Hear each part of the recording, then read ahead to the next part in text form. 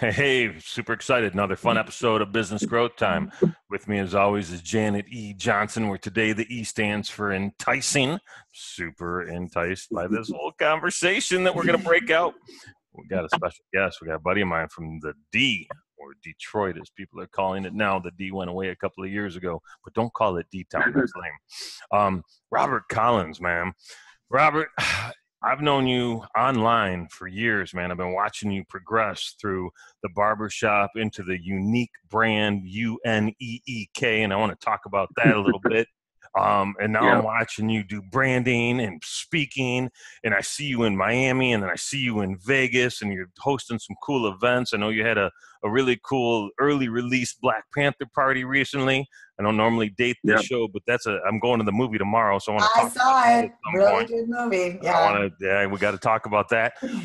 But I want to jump off because you're one of those dudes that I love to see that is out there hustling and grinding and making stuff happen, but you're doing it in a way that is a beacon for other people in the community to see what you're doing. So you're giving them a hand up instead of a hand out. You're helping people kind of come along for the ride.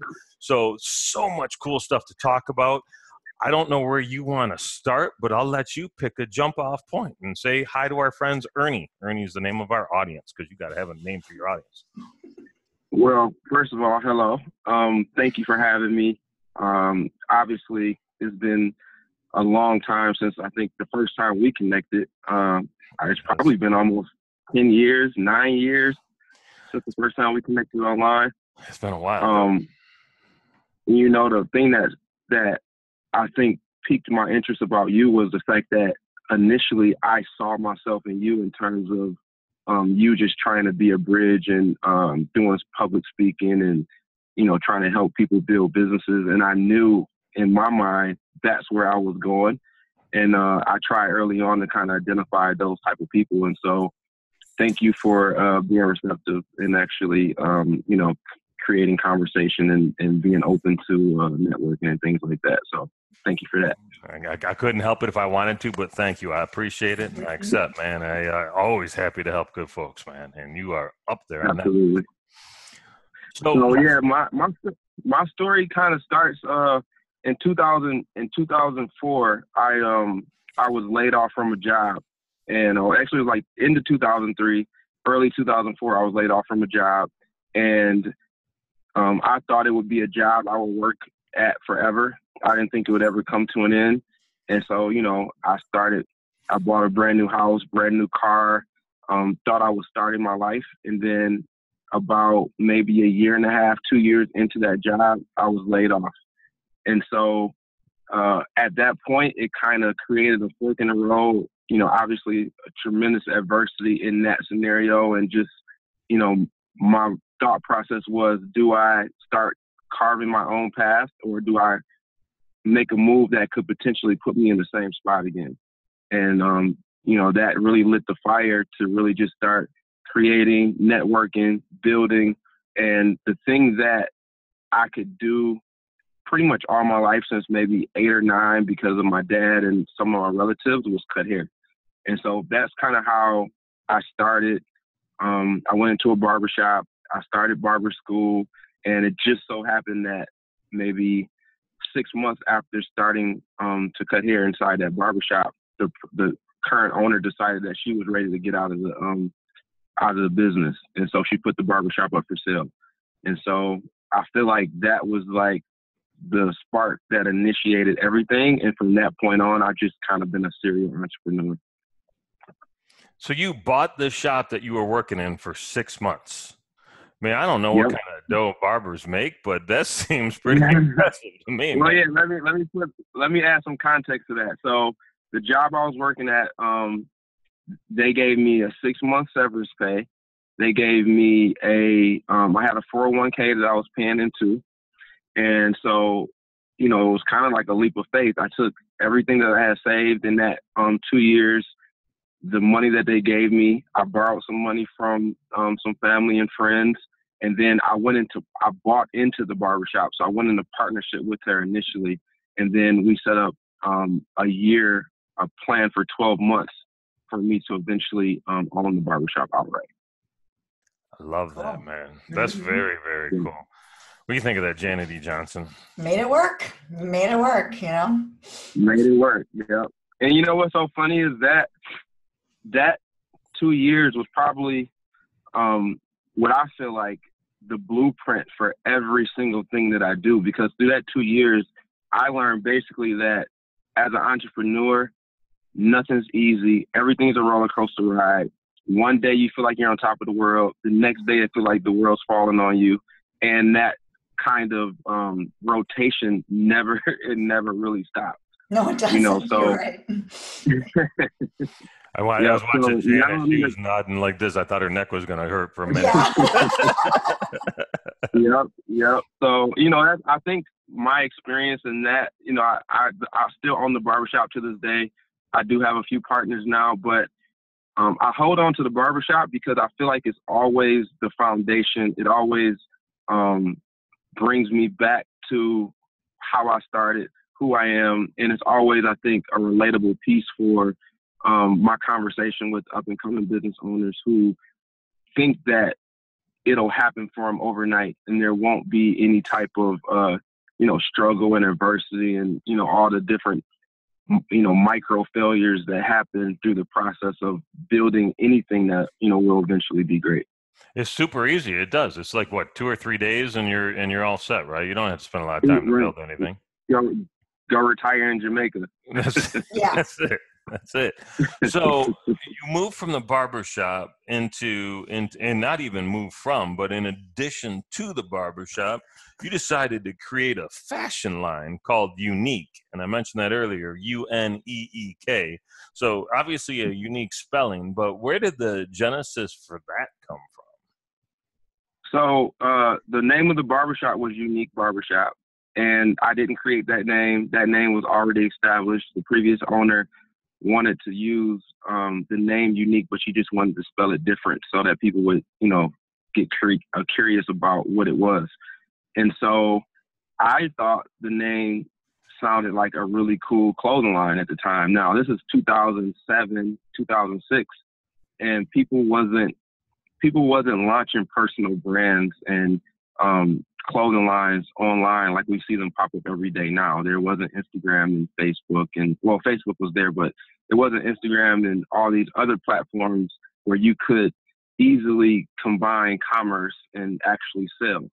And so in my mind, though, I figured if no one's doing it, it was the perfect opportunity for me to at least try it, number one. And then number two, we had some people that had a little experience in the industry, and that I felt like I can get some good quality advice and instruction from. And so we just, you know, we kind of again took another leap of faith. I felt like if I had successfully started the barbershop with no experience, like how much harder could launching a clothing line be, essentially. And yeah, I thought it was really cool that Google allowed you to search for anything that you wanted to search for. And that's when Google was just becoming, you know, extremely popular. So we at a very early stage in digital really started kind of tapping into the power of it and really leveraging the networking of capabilities that was presented at that time. Janet, I know you were doing a lot of Google stuff back in that 2007, 2009 time frame. How give us an idea of what it would have been like to try and start a clothing line that no one had ever heard of and move that thing forward? You know, it probably would have been like Robert, maybe a little easier then, because there's so many. I mean, that was before. Do you remember when everybody I think it was about 2, 3, 4 years ago, everybody and their brother was selling T-shirts on Facebook? And, you know, the Teespring, you know, where so it became a lot more competitive, I'm sure, for you. But you also, it's a little bit different because you have your own brand and your own line.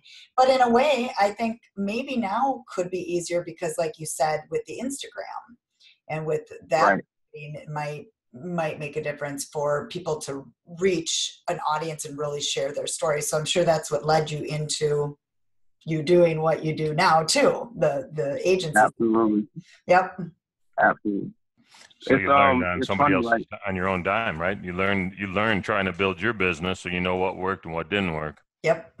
Dan, that's all it really was about. Like, cool story is around 2008, when we hadn't started officially selling any clothes yet. We were still kind of in our learning process, and I was on a flight from LA to Florida, and then from Florida I was going home. But on the leg from LA to Florida, I had a conversation with the guy who he had been a business owner for like 15, 16 years. He took over a family business, and he gave me some advice that I'll never forget. He was like, in 10, 15 years, the social media will control everything. So I don't care what you're doing. I don't know much about fashion, but invest as much time and energy as you can into just learning how to operate every new platform that becomes popular. And like, for some reason, I just really like took a hold of what he was saying, and I got off that plane, and I really like dove into understanding how to work Facebook, understanding how to work Twitter was like really new at the time. And so I jumped into Twitter, and I made so many connections. I created organic pages back then when it was easy to create organic growth on Facebook, and established networks in 8, 9 different cities very easily, and then traveled to those cities, showed the clothes, did fashion shows. So we took a very grassroots approach to building the brand, and just, understood back then what it meant to build, really, which is why I'm so big on that word build. Everything is just a constant building process, and nothing happens overnight. And so if you really want it bad enough, you got to be willing to put in like that type of time and energy every single day to make it successful. Good points. Great points. We're actually doing right now with a small private group an Instagram challenge. And it's like, I actually shared Gary V's, which is, we were talking about Gary V. It was some of his advice with it.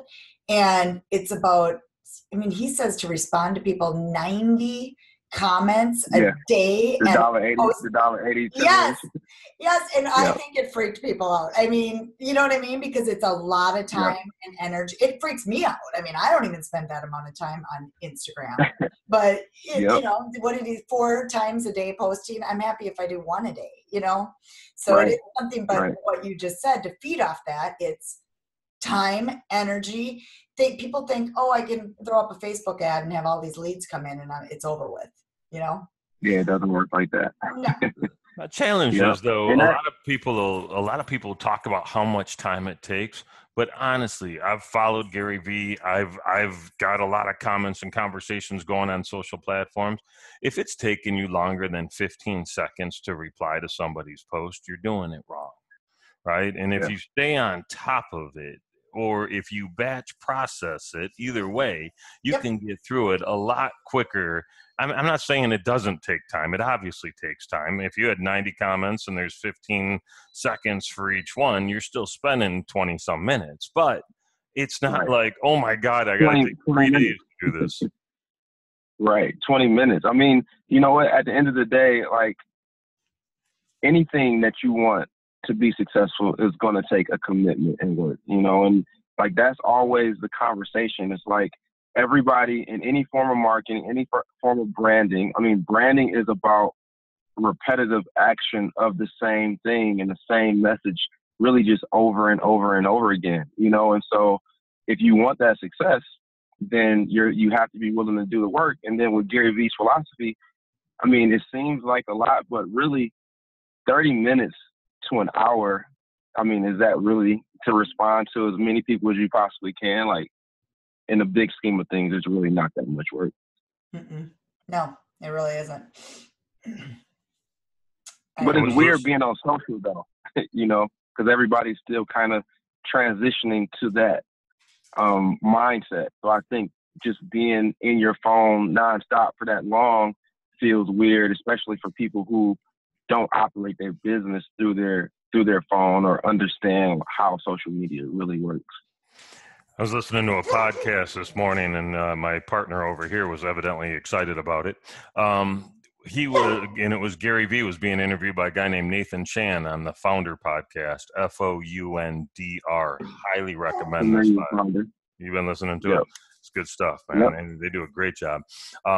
But Gary was talking and he said, you got to dominate each one of those channels, right? It's not pick one and be great at one. It's pick all and be great at all. Now, you don't have to do that in one day, obviously. Right. But you got to build to it, to use your word. Yep. I think, I try to advise people, especially if it's something that you're transitioning to in terms of you haven't been active on social, to think that you're going to all of a sudden jump on Facebook, Instagram, Snapchat, YouTube, Twitter. You're going to just all of a sudden be active every day on these platforms is just very unrealistic, and it won't happen. So I try to advise people to pick, it's just unrealistic. So pick, at least 2 platforms, and then create a cadence for those platforms that works for you, and then once you get comfortable, build a system or a weekly theme that you roll out each week. And then for each platform, you apply the messaging necessary to make it communicate well with that particular platform. And it just makes your weekly time and scheduling so much more organized, and being able to put collect your thoughts and deliver them properly. We did a show in the first year we were recording, and it was, you can only pick 2 platforms. Which 2 do you pick? So I'm going to ask you that question right now, because you just said 2 is the magic number. Facebook and Instagram, no question. Today, right now, that's what I personally would pick. Completely agree. But you're doing consumer stuff, right? So if you were doing business to business, would your answer be the same? No, it would be LinkedIn and Facebook. But Facebook for sure. Like you have to be on Facebook, I believe, because that's where the most human connections are being made, and the opportunity for quality transactions and return business comes through Facebook. And then I think everything else has to be secondary after that. But, that's my personal opinion. Sure. Instagram's owned by Facebook. Yeah. So, you kind of go, well, they're kind of one and the same in a way, because they're own, it's the same ownership, the same ads go to both places. So it's kind of a interesting thing. I always, it's funny because I work with a lot of jewelers, and I always say Pinterest, but Pinterest truly is not a social media site. It's a search engine in a way. So I don't really count that necessarily as social media. But yeah, I agree completely with what you said. I feel the same way about YouTube. I feel like YouTube is more of a search engine nowadays than it is social media platform, but people still connect socially, so it falls under that umbrella. Exactly. That makes sense. So interesting. Let's talk a little bit about Build. You've got programs where you're actually teaching young entrepreneurs how to come in and build their own business and their own brand. Let's talk about the genesis of that, where that came from, and how it's going, and how people can connect with it. Yeah, absolutely. So with the Uneek brand kind of, becoming a little successful and us really feeling like we caught some traction, we would always get inquiries and people trying to understand, exactly how we did it. And since I would say 2013, we decided to really dive into that aspect of helping people. And so it really started more or less as just a simple consulting service that we would provide for people trying to understand how to get started, suppliers, price points, things like that, different events around the country that they should attend. And then that evolved into more of companies outside of fashion and outside of clothes.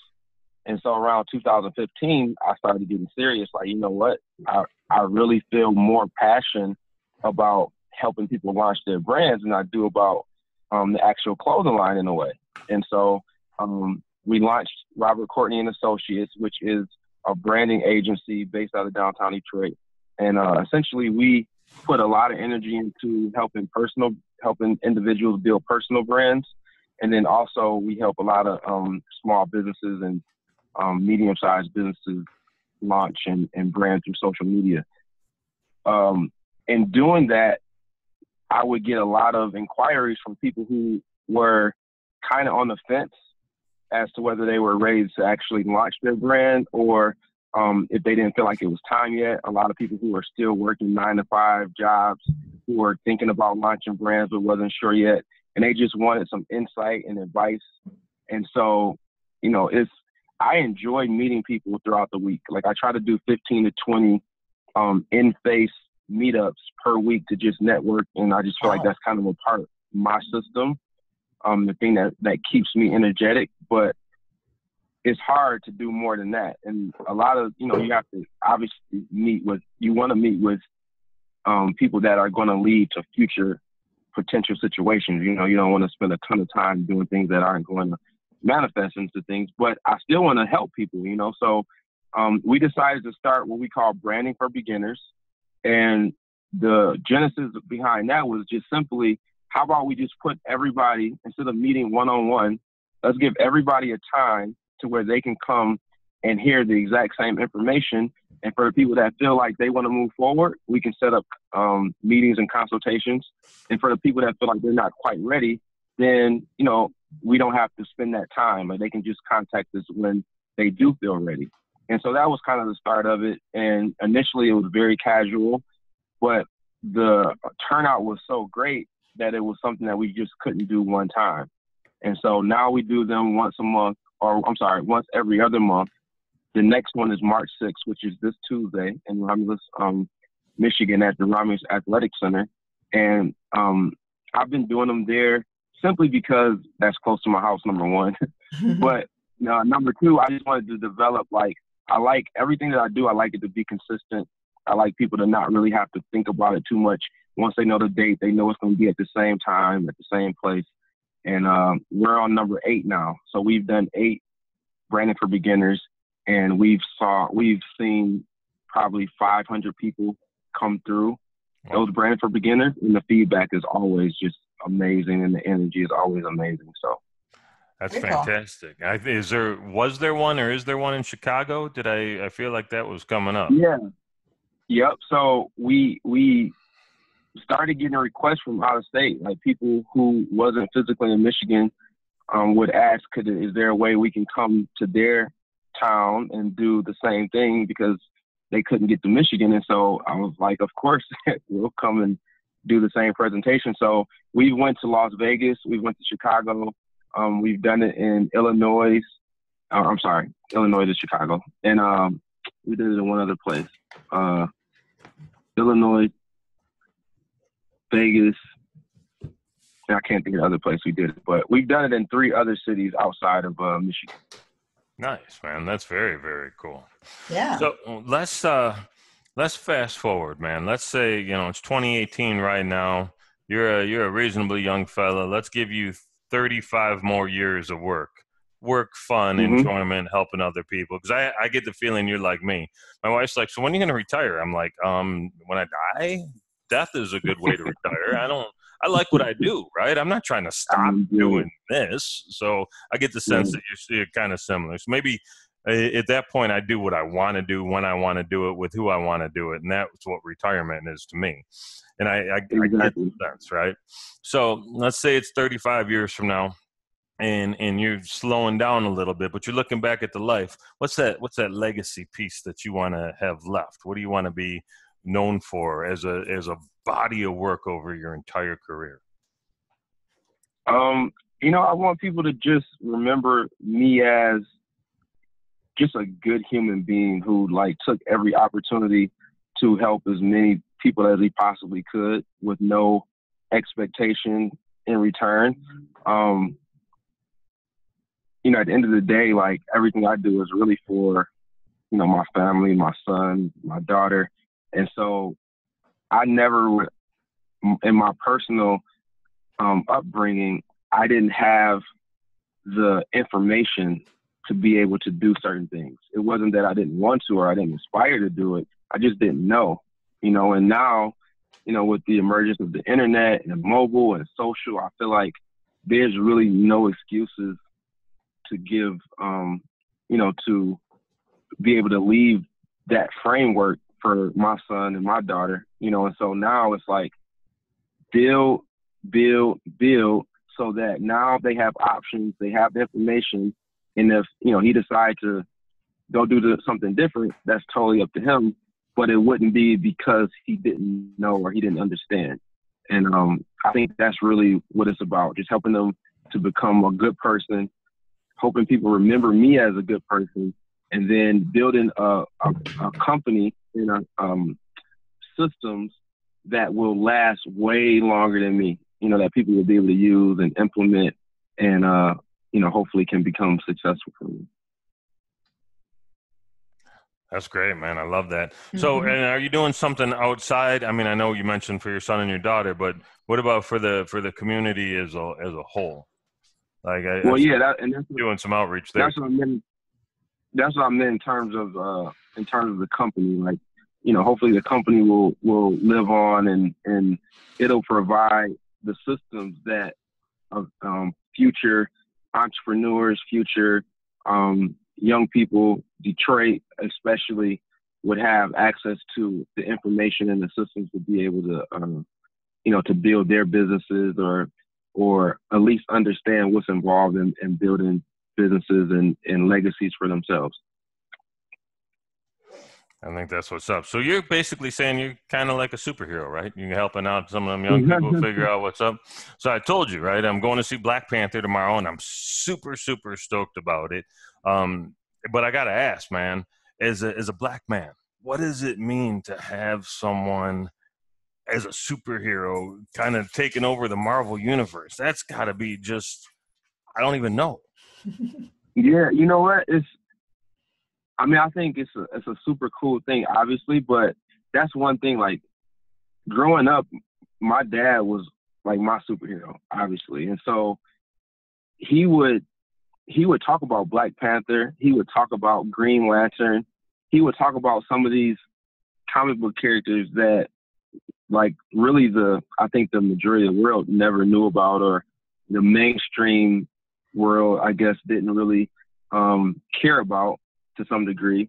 And to see it actually manifest now, 25, 30 years later, is just, I think, kind of, I guess it's a testament to where we moving. Like, people want to look at all the negativity and all the, obviously all the bad things that happen, but, there is some progress being made. And to know that, this Black African-American superhero is being celebrated on a stage like it's happening right now, I think is a very cool thing. And if somebody can't say that's progress, then, that's just you seeing the glass half empty.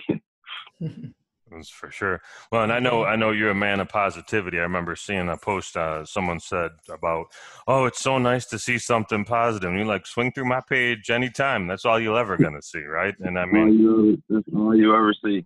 You know what? You got a choice. You can look at the world from a positive perspective, or you can look at it from a negative perspective. And what good is looking at it from a negative perspective going to do for you?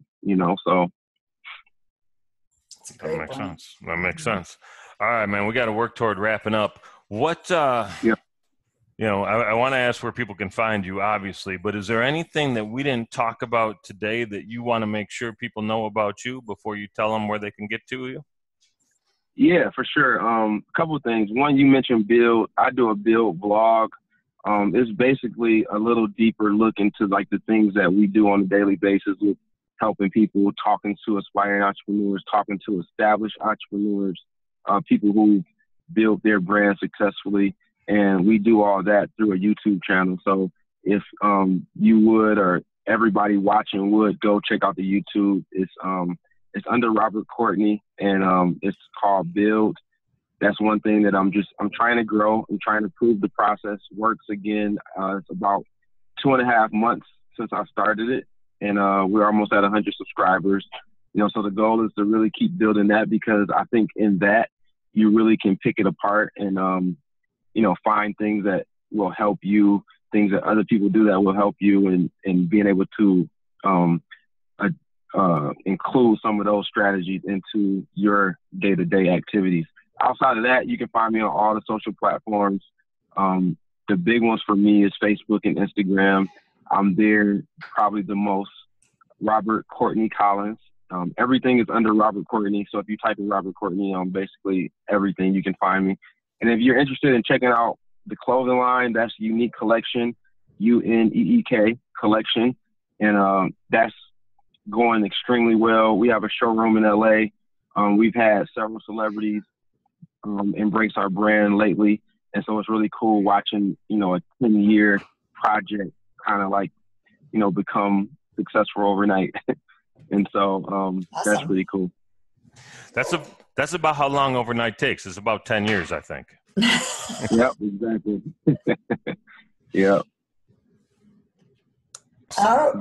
Being very facetious with that. Yeah, no, that's great. That's great. I always like to give one action step or one tip at the end, just something, maybe you could give something that you teach in your branding for beginners, something that they could take action on right away if they're maybe new in the business, or even if they've been doing it a while. What's a piece of advice?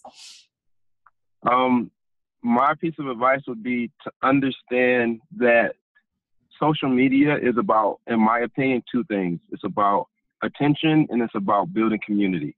And building community is a day-by-day process. It's a grind, but nothing works without a community. And so if you're not sure about what you want to do, or you're not sure about the direction or the niche that you want to dive in, dump all your energy into building your community, because once you have a community, you have the attention, and then you can direct that to whatever you decide to do.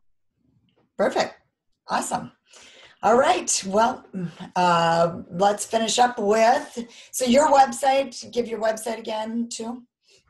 Yep. It's RobertCourtneyandAssociates.com for my branding services and social media management. And then Wear Uneek, WearUneek.com for all things happening with the clothing line and the lifestyle company. Great. Awesome. All right. Do you want me to finish it up, Terry? Yes, please. All righty. You can find all the past episodes at businessgrowthtime.com /podcast /blog, either one of those. And then also be sure to join our group, and you too, Robert, on Facebook. And that you could just go to, actually, we have a direct link, businessgrowthtime.xyz. And that's where you can find us. So thank you so much for your time, Robert. Lots of good points. No, thank you for having me. Oh, hey, you know what? I'm sorry. One more thing. You got a podcast, dude. Where can they find that? Oh, yeah. I do have a podcast.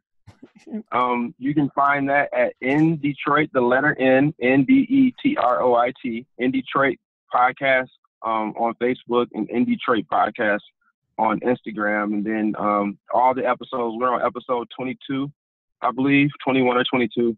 And you can find that on SoundCloud as well. Excellent. Excellent. All right. Sorry about that. I wanted to make sure we got that out. No, thank you. Thank you so much for coming on. It was great to listen to you, great to learn from you, and I'm so happy for all the cool things that you're doing. And I'll be sure I'm seeing you soon, for sure. Absolutely. Right. Thanks again, guys. Thanks a lot. Bye-bye. Talk to you soon. Bye.